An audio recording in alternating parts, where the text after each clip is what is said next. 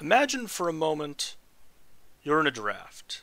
Things are going well. You've taken a rare, a solid rare, nothing special, but a solid card in a deck. And then you take another couple of cards, just taking the best card in every pack. You're just sort of a couple of, you're 4 or 5 picks deep. You have mostly cards in 2 colors. And, you're wondering, you're figuring out where you're going to be going in this draft. And you find yourself here, for example. In this image, we see the problem that I like to describe, the 5-mana Signpost problem, at its foremost display. We have the choice in this situation between a 2-mana spell and the 5-mana Signpost uncommon of the deck we're hoping to draft. It would be difficult from this spot to conclude that we should not be drafting black-white. But if we are to be drafting black-white, which of these cards is better? I think there is a clear answer to that in this particular case. But more philosophically, what does it mean when your archetype has a 5-mana Signpost uncommon as opposed to a cheaper Signpost uncommon at any variety? What does it mean for draft strategy? What does it mean for gameplay? What does it mean in terms of your philosophy and how often you should be drafting that archetype? All these complications will be explored today as I take a deep dive into what I call the 5-mana Signpost problem. I wanted to begin this video by addressing some of potential concerns about the 5-mana Signpost problem. What does it mean?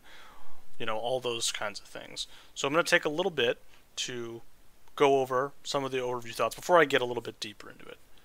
So, things you might be thinking. 5-mana cards are worse than cheaper cards, so what? I already know that. I've never misevaluated a card in my life. These cards are not bad. The person presenting the video is bad. These are all concerns that have come up over the course of, my presentation, right? Like people might think these things, and these are things that I have to address within the context of this video.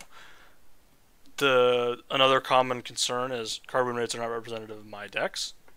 Again, we will address these concerns momentarily. And also, the final concern that you might have is Bortuk Bone Rattle is on this slide, and I like Bortuk Bone Rattle. We both like Bortuk Bone Rattle, okay? And this video is not really about Bortuk Bone Rattle, but the concern has been noted that Bortuk Bone Rattle well respected within the community. So how I'm going to address these concerns? I've changed to Colossal Sky Turtle, okay? Another expensive card, also not 5 mana by the way, but the 5 mana problem applies to more expensive cards as well.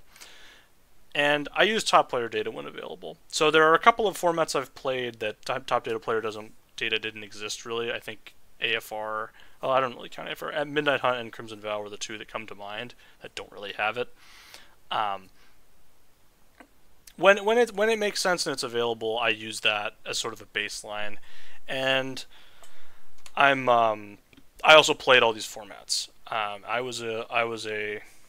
I am somebody that is considered a top player. Obviously, there's no way of knowing that for sure, but my win rate's been above 60% for a very long time, and with the exception of Phyrexia Albi 1, where it dipped to 55 or something. I don't know. That was a nightmare. That was a nightmare. But other than that, I think it's been over 60% for a very long time at this point, and so I do have at least a little bit of an authority on how good these cards were, even in niche scenarios. And this is a little bit of my perspective, right? This is not necessarily meant to be the most objective thing of all time. My videos, for the most part, are meant to catalog how I think about the game, my perspective on things. There are obviously, I'm obviously not perfect. There's nobody that's perfect.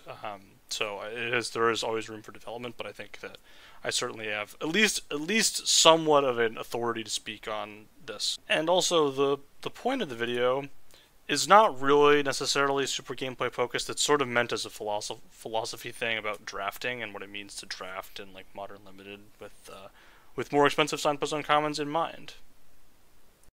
With that out of the way, I want to begin by first going over all the 5-mana Signpost uncommons we have from the past 3 years or so, since I've been playing Honor Eater, since I've been back really playing more at a more competitive level. And I wanted to, there's 5 classes of 5-drops, and first I wanted to discuss the success stories. These cards, in my opinion, are strong, genuinely strong 5-mana Signpost uncommons that were successful at doing their job. They were good. They were active reasons to get into the color pair. It didn't matter that they were 5 mana. You could take them early. Hero of the Dunes is a little bit of an outlier. I was actually kind of surprised to see it up here, but its stats in Brothers War indicate that it should be on the list, and so I have put it on the list for that reason. The one thing you'll notice about these cards is that almost all of them are an immediate 2-for-1. Titan's Vanguard is the only one that is not, and that is kind of a little bit disingenuous because it was so easy to make Eldrazi in the set that it was a 2-for-1 a lot of the time when it was like it was a persistent threat, right? The rest of these cards immediately do like either trade for 2 of your opponent's resources or make 2 bodies. So they're just that's kind of your template for a strong 5-mana card, a good reason to actually get into a deck. They are also all above rate. Again, the Mouth of Sauron, you could argue not always, but pretty much always in blue-black in that set you were able to make it above rate.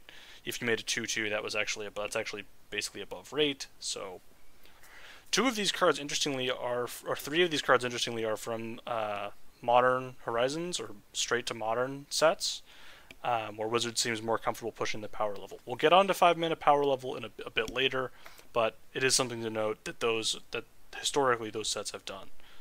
Cards from those sets have done well. On to Class 2. These cards are not really 5 mana, but I've included them for the sake of transparency because they are technically 5 mana. They're expensive Signposts and commons. Cinder/Ravager specifically comes to mind as a card that was very, very rarely 6 mana, and even when you played it for 6, it wasn't the worst thing on planet Earth. It actually sort of was a 5 mana 5/5 vigilance that dealt 1 to each creature opponent's control. So that was actually kind of like a sneaky 5 mana whatever. But it was 4 mana sometimes, and that whenever it was 4 mana, it was just a complete backbreaking card, and the fact that its mana value could decrease was a significant part of the card. But we are including it as a strong card nonetheless. Similarly, Colossal Sky Turtle has 3 different modes on it, one of which is a 7 mana 6/5, but one of which is a 2 mana interactive spell. So I did want to put these cards with a little bit of a caveat. They are included. They are very strong. They are reasons to draft these colors, though again, whatever. But they have a little bit of a different design space than them being outright, expensive Signposts uncommons. And now we get to the tier 3, which are sort of the solid cards, but not really worth getting into a deck for. Examples are, aforementioned Bortuk Bone Rattle, Emoti, Badlands Revival, Vivisection Evangelist, stuff like that. And people are going to fight me over these. There's lots of defenders of these type of cards, and that's fine. You can be a defender of these type of cards. I think that even those people would tell you that you don't want to be first or second picking these type of cards, where you could first pick a Cinder/Ravager, you could first pick a Colossal Sky Turtle, and it wouldn't be like a disaster. I think it's kind of a disaster if you're first picking an Emoti or a Bortuk Bone Rattle. Bortuk's a little bit different because that format was kind of a soup format, but its win rate indicates, based on its top player win rate, it actually indicates that it should be around here, which actually surprised me a little bit. I thought it would have performed better in the hands of top players, but it didn't really. It's possible that at that stage of the format, the deck was a little bit overdrafted, Domain that is, and it was probably a little bit. It was probably fading towards the end of that format. But yeah, a lot of these are value cards. You'll see Make Your Own Luck. Master's Guide Mural is more of a value card. Badlands Revival is a value card. Emoti is a value card in some ways. Sort of the value stuff, or the very conditional stuff. Bortuk Bone Rattle and Vivisection Evangelist have strong conditions that you need to meet in order for them to do their thing. Similarly, Master's Guide Mural as well. So these are more conditional cards. They're not just good like some of the other stuff, and that's why they're in tier 3. On to tier 4, the tier that I have lovingly described as playable. These cards, to me, are cards you can put in your deck. They're not super exciting. If you're taking them early, you're probably making a mistake. These are cards that almost without fail get overdrafted in whatever set they're in. They just do. So these are cards that I don't tend to play a lot of, I think you'll see that. Just in general, they're not essential to their deck being functional, and they are often a little bit below rate. A lot of these cards do not do anything when they enter the battlefield, or have very difficult restrictions. Naomi is an example of a card with difficult restrictions. Was that card playable? Absolutely. Is it a card you should be taking early? Absolutely not. So that's why that's kind of here. Same with Uchbenbach. That card was a card that I played. I played a decent amount of it, but I never took it early. I always was trying to wheel that card. If you're wheeling these cards, you can put them in your deck. If you're not wheeling these cards, it's a little bit more dubious whether or not you should play them. And finally, the unplayable tier. Now again, some of these cards people are going to be strong defenders of. There are Wrangler of the Damned fans out there. There are Storm Skrillex even. Some people like that card. Storm Skrillex was kind of bad. I don't know. I have played Invasion of Lorwyn before. It wasn't good. Zaro in a card, again, I have played. It wasn't great. Again, these are cards that underperformed in almost every statistical category, and the decks that they were a part of were bad, and they were extremely low picks, and if you put them in your deck, you're probably wrong putting them in your deck 70% of the time, if you did. And again, there are going to be people that really like Wrangler of the Damned and stuff, and some of these cards people are going to be fans of. That's fine. I just kind of wanted to give a little bit of a baseline for my feeling and sort of a general impression of my tiers of 5-drops. And that is all 5 of the tiers. They are meant as sort of a general guideline to what a 5-drop, what a class of 5-drops looks like. And with the tiers out of the way, we will now transition to discussing the problem at hand. And here we've reached problem number 1, curve considerations. So, the first aspect of the 5-mana signpost problem is, as we discussed at the beginning of this video, what does it look like when you're drafting a deck? And you just have an average distribution of cards. So here we see 2-mana spell, 3-mana spell, 4-mana spell, 5-6-mana spell in our pile here. And then we have a card that we're probably not going to play, but it's not relevant to the pick we're making right now. And we get to 5-mana signpost and 2-drop. And even if this is a good mana 5-mana signpost, Starseer Mentor is not a top tier 5-mana signpost by any metric and all that. But even if this was one of the best 5-mana signposts, you're already kind of feeling a little bit of the heat here. You are already, like me personally, I would be thinking things like, man, I really feel like if I get my 2-drops locked in early, I can have more flexibility later on in the draft. I can have, when the power level, the disparity in power level between 2 cards is higher, I can actually just take the better card and not have to worry about it. But here, we see the 5-mana signpost and we say, well, I think I'm going to have to pass. I think I'm going to have to genuinely pass on the card that is designed to be for my 2 colors for a 2-drop. And as much as that is a factor of modern limited in its design, and not necessarily a fault of the 5-drop itself, it is something that is important to note. Because when you're going into drafting an archetype, you have to think about, it's like, down the road, these are picks that I might have to make. It's like, these are the type of picks I might have to make if I'm going to draft this archetype. So it actually becomes more difficult in the draft portion to draft a good black-white deck in Bloomburrow compared to a green-black deck, because the green-black signpost is 2 mana. Because if this was the green-black signpost and you had green-black start versus a 5-mana really good green or black card, you could just take the green-mana signpost. It solves all your problems. It's locking you into those 2 colors, which is what you kind of want to be doing. You want to, whatever. For those of you that enjoy sending signals, I am not really one of you, but there are people out there that believe in the theory of sending signals. It's a good signal to take the 2-color pair, so that the people don't think that 2-color pair is open. If you're a believer in that, which I am not, but for people that do believe in that philosophy, that is something to think about. It's so much easier in spots like this to be like, oh, 2-drop, slam it, take it, or even like a 3-drop or 4-mana signpost. Like a 4-mana signpost, even compared to 5, is less. There's a reason I cut off at 5 and not 4. 4 has some similar problems, but 5 specifically is where you're not necessarily expected to hit those land drops on time every time, right?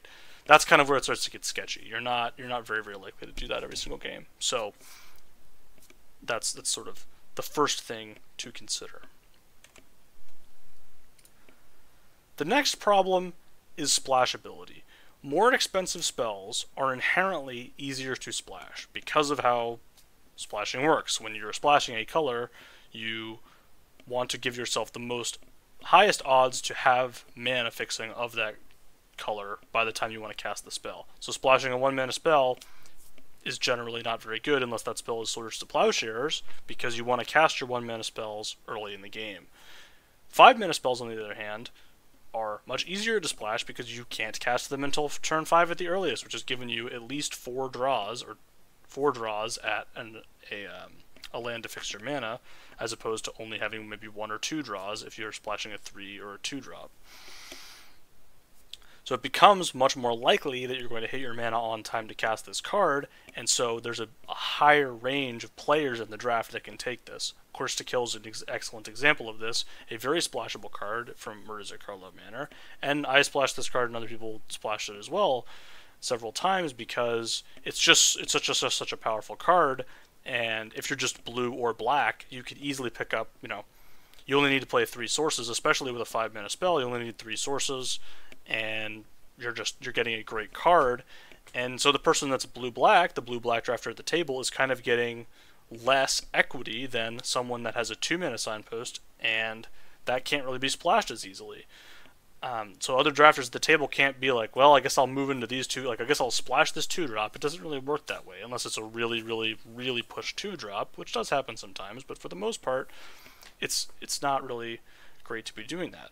So this means that your expensive signposts are actually more difficult to get later in the draft, because, especially in formats with good fixing. In formats with bad fixing, it is a little bit less, this is a little bit less true because people are splashing less. But even in those formats, if the card is powerful enough, people are going to take it early and splash it, and they're going to find a way. And whether or not people's mana bases are good or not is not your problem in the draft, right? In the draft, you don't get to control whether your opponent is building a good mana base. If they want to take a card and try to splash it, and they don't know how to build a mana base, and you get, you're disadvantaged because your signpost didn't come to you 6th pick when it probably would have if the player knew how to build a good mana base, you're out of luck. That's just unfortunate for you if people get over ambitious. It's easy to speculate on 5 mana cards where it's not so easy to speculate on cheap cards. Problem number 3 is card balance. And this is kind of I want to caveat this problem by saying I have never professionally designed Magic the Gathering cards or any game product. I have never done that, but what I can hypothesize as somebody that has played a lot of the game and who does, has thought about, what if I wanted, what would it look like if I was to design whatever, something like this. Everybody's had these thoughts.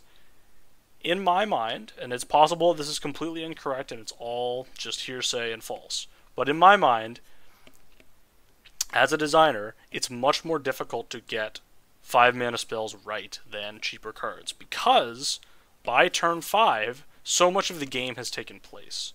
And based on format context, other format contexts, the 5-drop may or may not be powerful enough to be impacting the game at that stage. So it's much easier to miss on a 5-drop than it is a 2-drop. With a 2-drop, for the most part, you just go, okay, each player has drawn a card, and in some formats, we know we designed good 1-drops in the set. Oh, there might be a 1-drop in play, or there might not. That's kind of about it with 2-drops. There's not a lot of variance there. You kind of know, you know what the limits are design-wise, and you kind of you have an upper and lower bound that's clear. But with 5-drops, the upper and lower bound for what the average game state looks like is so much broader. So it's really hard to thread that needle and be like, no, we want our signposts to be exactly this powerful, so we are going to design it to do exactly this in this format. You can sort of get away with doing that with 2 and 3 mana spells, but with 5 mana spells, there's just too much going on. It's With 2 and 3 mana spells, it's extremely likely that the person will be able to play them on turn 2 every single game, because you're not going to keep a hand without 2 lands in it, so you're going to be able to play your 2-drop, right? With 5-drops, if you don't hit your 5th land on turn 5, you are not going to be able to cast your 5-drop on turn 5 all the time. And so it's like, should you design a card that makes up for that power level disparity of not being able to cast it every game on time, or should you not? And that's kind of a philosophical design question that's hard to answer. Typically, designers tend to err on the side of caution because there have been mistakes in the past with other cards and whatever, and it's generally better to miss a little bit low than to miss too high with expensive spells, because if you miss high with an expensive spell, you can invalidate the entire game up to that point, and you can basically create a bomb uncommon that you don't really want. And so there's sort of this inherent pull down on expensive spells. So it's hard to design spells that thread that needle of, oh, it's impactful enough that it's good on rate. It's not too impactful that it just completely invalidates everything that happened before it. And it's also strong enough to make up for the fact that you can't cast it on time every game. And so with all of those extra design criteria in mind, it's certainly harder to get these right than it is to get a cheaper card right. And the final problem I wanted to talk about when it comes to draft strategy with 5-mana Signposts is expensive cards in general are often taken by inexperienced players higher than they should. So, again, similar to the splashing problem, when you have a card, when you're a player and you're in a 2-color deck and you're like, okay, alright, whatever, all these good things, if someone to your right sees an expensive Signpost and thinks, oh, I can move in here, but you wouldn't do that because you know, oh, well, it's too expensive, I probably should take a cheaper card. You may think that the deck is open because you're getting these cheap cards for your deck that fit very well, and you're like, oh, this is great, this is a good synergy piece. And then in later on in the draft, you kind of are like, the person to my right ended up drafting this deck. How did this happen? They just took a 5-mana a really expensive card early in the draft when they shouldn't have done that, and now I'm getting lost in the sauce. So again, this is sort of a arena best of 1 queue or whatever, online only stuff. When you're in a competitive pod, competitive players aren't going to do this. You're going to generally get your more expensive spells later on in the pack, and you're going to you can actually read signals more easily in that way. On Arena, though, it's very difficult to read signals because they aren't necessarily, people don't necessarily draft coherently all the time, and some people are just in it for the rares and whatnot. Some people are just, buy the pass, the mastery pass, get the draft token and go, wee! And that's fine. That is your right, by the way. I'm not saying that you shouldn't do that. That's, everybody lives life a little bit differently, and that's totally something you can do. Just not my speed. So I would say that it's just the cards are going to be played, and in statistical terms, they're going to show up in decks where either they are drafted a little bit too high by somebody who is not as good at drafting, and if they're not as good at drafting, it means that generally they're not going to be as good at the gameplay portion as well. So it means that they're going to have a little bit of a bias towards the negative in terms of who's actually playing with the cards, and it's just going to mean that they're going to underperform. They're going to underperform people's expectations. People are going to have bad experiences with the cards because they're taking them too highly. They're going to sort of maybe over-index on what their 5-drop is trying to do. When you're building a deck, you kind of want to be indexing on what do my powerful cards do. And because the Signpost is supposed to be one of the more powerful cards in your deck, you're like, oh, I want to be doing what my 5-drop's doing. But that means that your deck may not be functioning on all cylinders until it gets into until turn 5, whereas again your green-black deck is got my 3/2 squirrel and now I'm rolling. It's my game plan is already off and running here on turn 2, whereas there's more setup cost with the 5-drops. And those are sort of the big key points, the big discussion points I wanted to go over today, and I will wrap this up shortly. So what are the key takeaways from this video? The biggest takeaway for me personally is that 5 mana Signpost uncommons are more desirable to a larger percentage of other people at a draft table than cheaper Signpost uncommons. This can be in the form of splashing.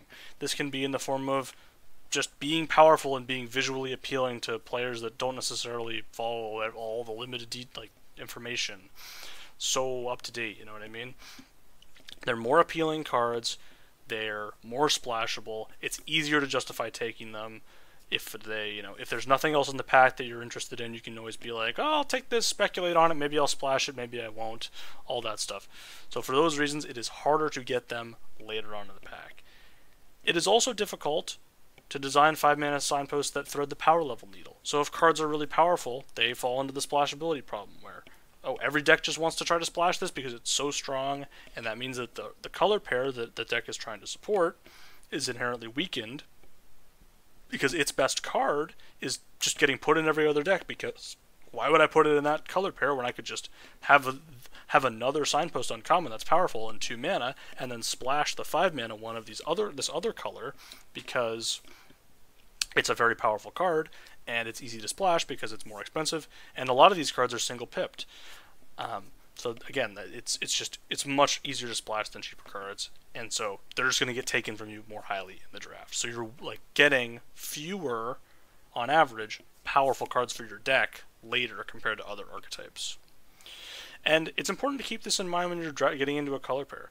So, I mean, it's sort of like would be a back of the mind thing because you don't know what's going to be opened. But what you can always think about is if you're drafting a color pair in a set where, hey, blue-black and or MKM, for example. If you're drafting blue-black and MKM, and you kind of got to think to yourself, it's like, well, I'm going to have to take the coerced kills really high because I'm just not gonna get them. Like, I'm not getting that equity of, like, even if it's open, I still am gonna have to take that card high. Like, I can't ever really expect to wheel it. It's just too powerful and too splashable. So I have to take this card higher than I would like to, even when I'm in the deck that like it should be best in, because it's too easy for other decks to have access to the card. And with that, and with those considerations in mind, I hope you've enjoyed this discussion into the 5 mana signpost problems, reviewing what the 5 mana signpost have done in the past couple of years, talking about the good ones, talking about the bad ones, talking about why I think they're good and bad, talking about what you can do to sort of be mindful of this going forward when it comes to evaluating cards or drafting cards, or just kind of being informed about how stuff works in Limited, and a little bit of an insight into my philosophy. I hope you enjoyed, and I'll see you next time.